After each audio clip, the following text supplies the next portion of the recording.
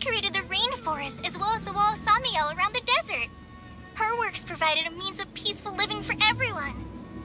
To the people of Sumeru, she's not only a symbol of wisdom, but also of power and kindness. Unfortunately, she disappeared in a great calamity that occurred a few hundred years ago.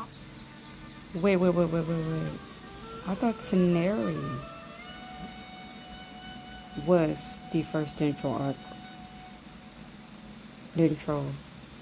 Archon.